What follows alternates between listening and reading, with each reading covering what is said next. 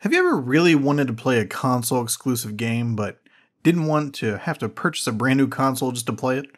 Every console has had at least a few great exclusives, but collecting every console would become very costly.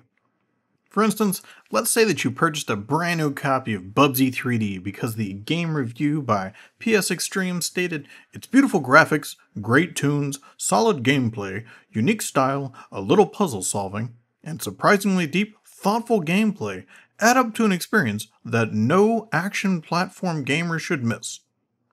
As there was no internet to verify if the claim was actually correct, you excitedly wait to play it, but you don't have the money to buy a brand new system because you already purchased the Sega Genesis, Sega CD expansion, and 32X expansion. What if Sega designed yet another expansion as the Genesis still had plenty of room to spare and allowed the Genesis to play PlayStation games?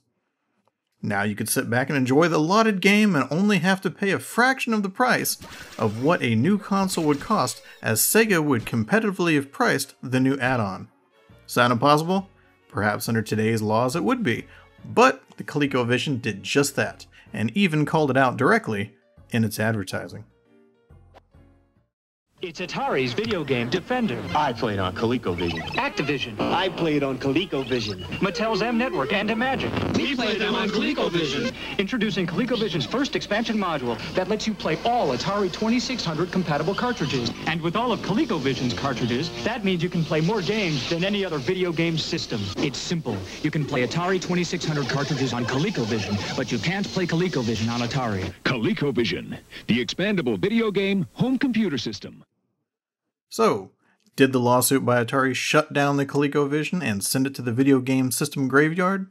Or would ColecoVision do as they wish with no repercussions? Let's start at the beginning of the ColecoVision's life cycle and see how it all played out.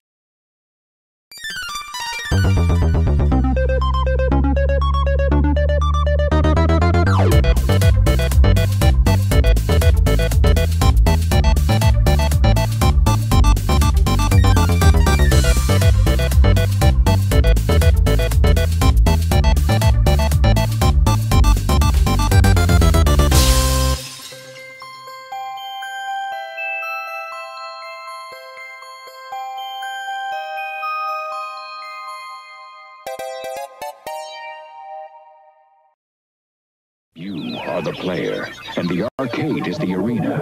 You focus your mind and propel yourself into a universe where you're the master of your destiny for as long as you can keep the trip going.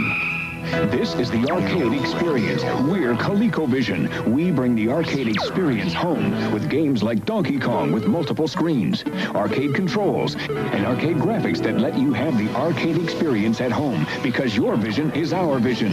ColecoVision. First off, let's take a look at what came inside the ColecoVision box itself. Obviously, we've got the console, a pair of controllers, an RF switch before the day of all these fancy HDMI cables, Donkey Kong game and instructions, and a massive power block.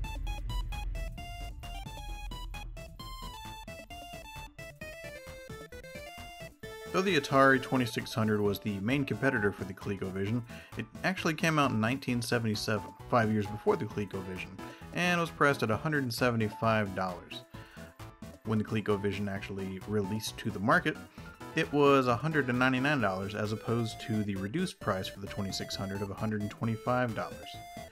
Now, when you look at the price that the ColecoVision would be in 2019 standards at $835, that kind of puts things into perspective a little bit when you think back to the people that were pretty mad about the PlayStation 3 being a whopping $599 in 2006.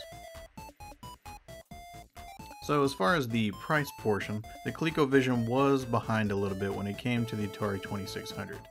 Now, you might be asking where the Atari 5200 came into play with all of this, and we can look at that real quick here. While the Atari 5200 came out in November of 1982 as well, most people still remember and refer to the Atari 2600 in conversations. The 5200 was sold as a system that would produce better graphics than the Atari 2600 and the Intellivision, but did not feature backwards compatibility with the extensive Atari 2600 library that already enthralled customers. Atari did create the 5200 to compete with the ColecoVision and decided to focus on a certain aspect of the ColecoVision in the advertising. If you think ColecoVision plays all Atari cartridges... You mean it can't? Here's Pac-Man on ColecoVision.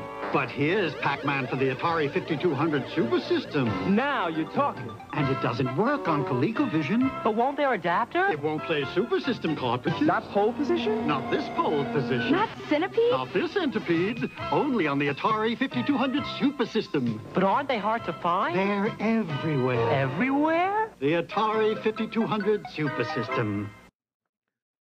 So, the advertising strategy used by Atari was interesting as they actually point out that the ColecoVision can play Atari 2600 games, but they try to build a case on the ColecoVision's inability to play Atari 5200 games.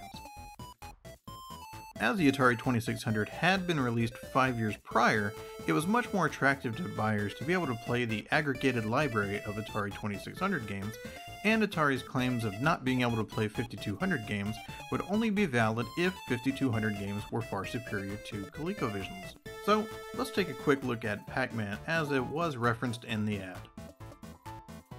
Alright, so here's Pac-Man. On the left, you've got the arcade version, nice and vibrant. On the right is the actual ColecoVision version of Pac-Man. Now that's what you would be playing if you purchased the ColecoVision version. Here's the Atari 2600 version. So, as you remember from the commercial, it was called out that this was Atari 2600 on the ColecoVision. So yes, it was, but it was the Atari 2600 version played with the adapter. Here we have the Atari 5200 version. As you can see, it's nice and vibrant as well. Does look a good amount like the arcade version, but when compared to the ColecoVision version, it's not that much of a difference. And some might even say that the ColecoVision version is even more vibrant. From the comparison, the Atari 5200 Pac-Man was not marginally superior to the ColecoVision's game, so the marketing strategy on attacking the ColecoVision for not being able to play 5200 games was pretty silly, as the consumers were not that interested in playing 5200 games on it in the first place. On the flip side, Coleco had their own commercials pointing out its ability to play the coveted 2600 games. While Atari keeps trying to sell you new systems, like the 5200, with ColecoVision you only need one system, because ColecoVision expands to give you a Super Action controller set with Super Action Baseball, a driving module with turbo, an expansion module to play all Atari 2600 games, and only ColecoVision plugs into the Atom module to become the complete Atom computer system. So if you don't want to keep buying new systems, there's only one system to buy, ColecoVision. Sorry, Atari. So, oddly enough, the Atari 5200 was initially not able to play 2600 games, but Atari's competitors, such as ColecoVision, offered an adapter to play these popular games. Atari did try to sue Coleco because of a claimed breach of their 2600 patent, but the downside for Atari was that at the time, video games were relatively still in their infancy, and thus there were no laws in place that protected ownership rights. Since Coleco proved that it used off-the-shelf parts to build the emulator, the courts did not agree with Atari that Coleco violated the patent. After the ruling, Coleco continued to crank out games and even create its own Atari 2600 clone called the Coleco Gemini.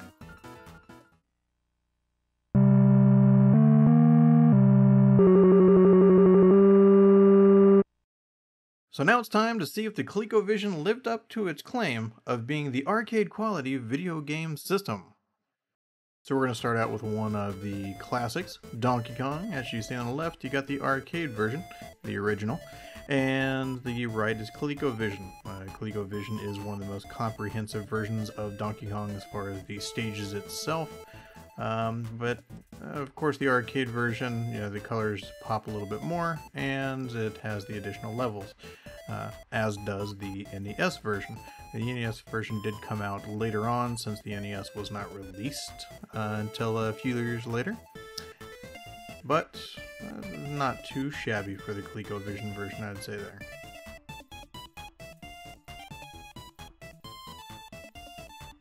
Next we have Zaxxon. It's a 2.5D shooter, you got the arcade on the left. ColecoVision does a decent job as far as doing the 2.5D, but the graphics aren't exactly arcade quality. But when compared to the Atari 2600 version, you can see it is quite a difference.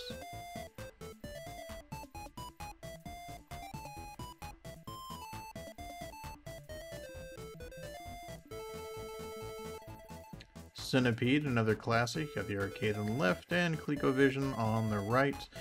ColecoVision does a pretty good job of looking like the arcade version. And there's ColecoVision compared to the Atari 2600 Centipede. Quite a difference. The Centipede itself has a lot more definition in the ColecoVision version. The Atari 2600 did come out a little bit before the ColecoVision. Next up is Gorf, the arcade version on the left there. Bright blue back of the screen as far as the background. It's pretty interesting to me because it is so bright, whereas the ColecoVision is actually more pleasing on the eyes as far as the way that I would see it. The Atari 2600 versus the ColecoVision, they look kind of similar. The ships themselves look very different. Burger Time, this is something that I had played on the NES quite a bit when I was younger. You could see the arcade versus the ColecoVision. Arcade is very defined.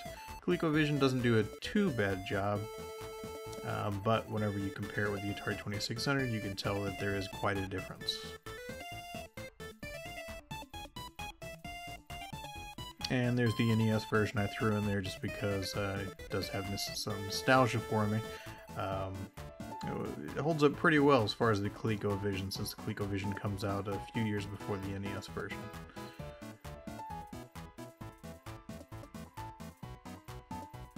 Alright, and Frogger. As far as the arcade and the ColecoVision version, it's a pretty good rendition.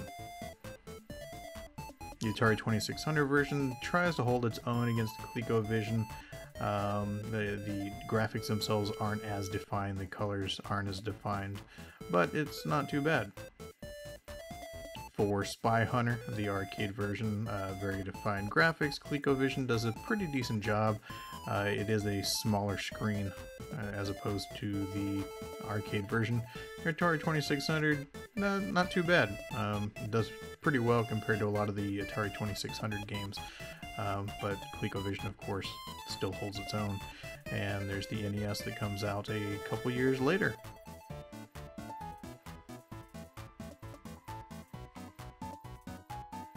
Next up is Galaxian. The arcade version is beautiful on the left there, even the background with the stars, twinkling, very defined. ColecoVision does a decent job of trying to keep up with it. A smaller screen, of course. It's more compact. Atari 2600 versus the ColecoVision. The Atari 2600 doesn't have all the twinkling stars in the background, but not too shabby.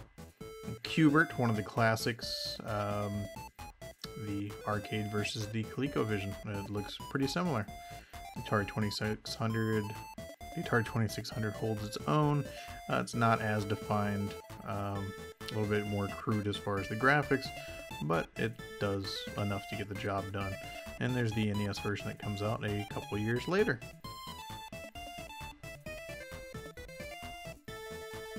And one of the arcade classics, Pi-Pi. As you can see on the left, it's very defined, very clean and clear.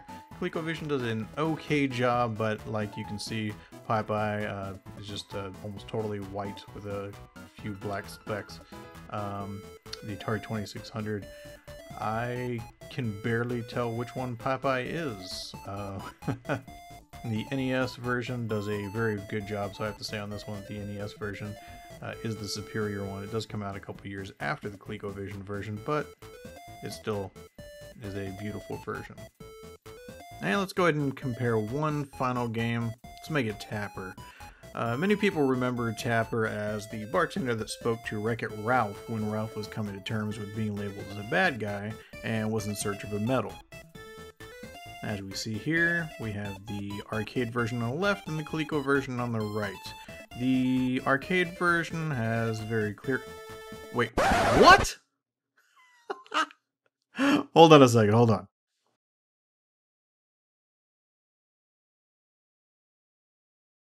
Alright, so a little bit of history within this history. Tapper was originally sponsored in 1983 by Anheuser-Busch, which is the producer of Budweiser beer. The plan was to sell the game to bars and included drink holders and footrests. Machines even had actual Budweiser beer tap handles to give the authentic bartender experience. It was rethemed in 1984 as Root Beer Tapper for distribution to arcades and then later to consoles.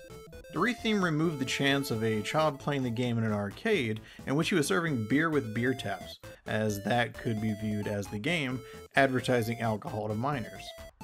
The gameplay remained the same throughout the retheming, and many home versions had a Pepsi or Mountain Dew sign. From the comparisons, it appears that ColecoVision was accomplishing its goal of bringing an arcade experience to the home.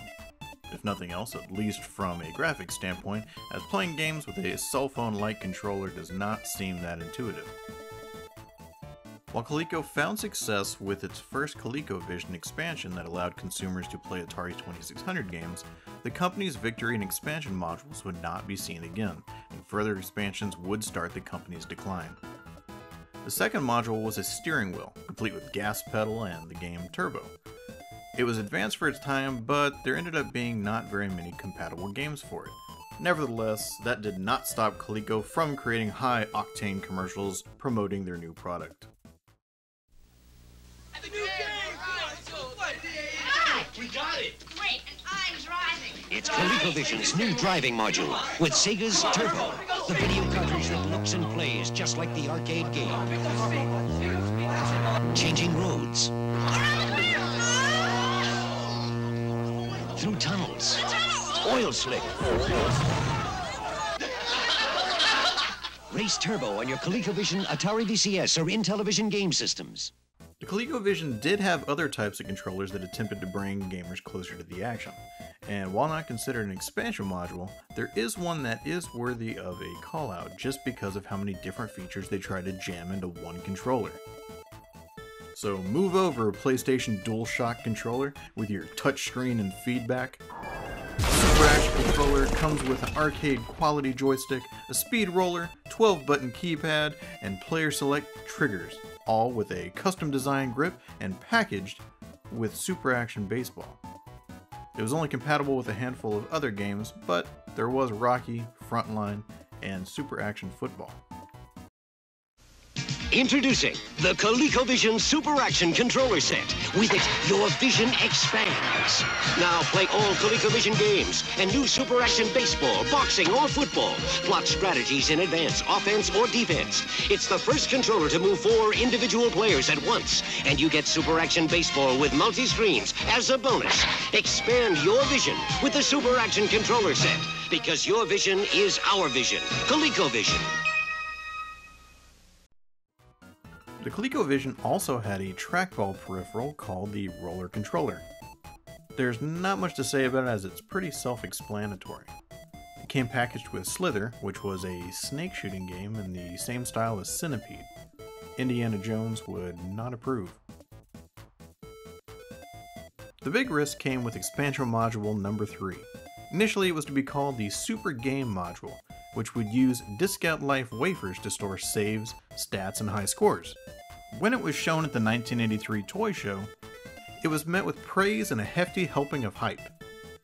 It was so hyped that Coleco started working on a second Super Game module that would allow movies and games to be played on a disc that was similar to those played on a video disc player. That was a player that came out before Laserdiscs and DVDs. It would have been ahead of the curve if it had come to fruition, but Coleco delayed the Super Game module in June of 1983. Then they canceled the entire project 2 months later as they announced that the new expansion module number 3 would be the Atom computer instead. You'll never finish by morning. No problem. Now, command the powers of Atom with professional keyboard, high-speed memory drive, and built-in word processor program, all in one package. Oops, you gotta start over. Relax. Adam, move that paragraph. Is that legal? And print. Atom, even a letter-quality daisy wheel printer. You did it! Adam, my launch sequence. Is that legal? Command the powers of Adam and program your future. While home computers are commonplace in homes now, back in 1983, home computers were just establishing themselves in the market. At the time, the Commodore 64 was the home computer that many individuals had chosen, and it was taking its share of the video game market. While the Commodore 64 was a computer that could play games, the goal of the Atom computer was to be a game console that could also be a computer. This trend has continued over the years, and one of the most noted was the PS2, which was a game console first, but added the strong selling point of its ability to play DVDs as well. The Atom computer utilized some of the scrapped Super Game module components.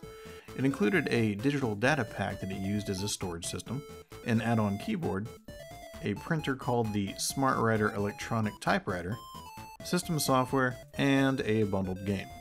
Coleco had owned the console rights for Donkey Kong, but Nintendo was licensing the rights for the computer market to Atari, so the Atom computer would need to find itself another accompanying game. It was decided that Buck Rogers' Planet of Zoom would be included, as it was initially planned for the Super Game module. The plan was to sell the Atom home computer as both an expansion module for the ColecoVision and as a standalone device. However, both would ultimately fail. As with many advances in technology, bugs and hardware malfunctions can be commonplace. One of which that impacted the Atom computer was that there were many digital data packs that would break right away upon use, and would cause a magnetic surge to be sent from the system upon boot that would damage and or erase any data storage cassettes near it.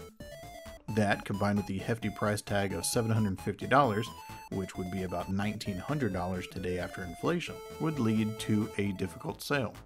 So, the goal of the Atom computer was to provide a game console that could also be a computer, but the $750 price tag was more expensive than purchasing a ColecoVision to play games and a Commodore 64 to act as a computer. Coupled with the video game crash of 1983, Coleco was hit hard and exited the video game market in 1984. A year later, one of their licensing partners would come over from Japan and enter the home video game console market, igniting video games once again in the home. But that's a story for another time. Coleco went back to focusing on their toy lines like the Cabbage Patch Kids.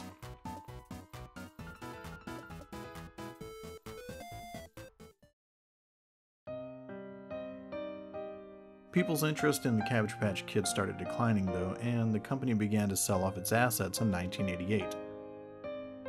Sadly, the company was too far gone from the financial damage that the Atom computer caused. The company filed for bankruptcy in 1988, stating that they had over $540 million in debt. In 1989, Hasbro purchased the remaining product lines. Attempts have been made to revitalize the Coleco brand in the marketplace. In 2006, the Coleco Sonic was introduced. In 2015, there was an announcement that the Coleco Chameleon would be created. It was a cartridge-based system placed on Indiegogo, but it only raised $63,000 of its $1.95 million goal. And as such, it never came to fruition. While the ColecoVision was a modest commercial success in comparison with the 30 million Atari 2600s that were sold, it was an important piece of video game history. Coleco set out on a mission to provide gamers an arcade experience within the home, and pushed for technological advances that created gaming experiences that had not been accomplished at that time.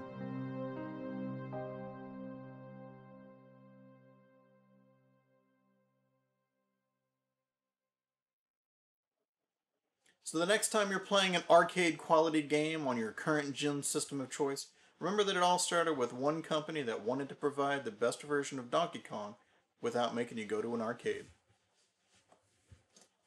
Oh yeah. Wait, I got it.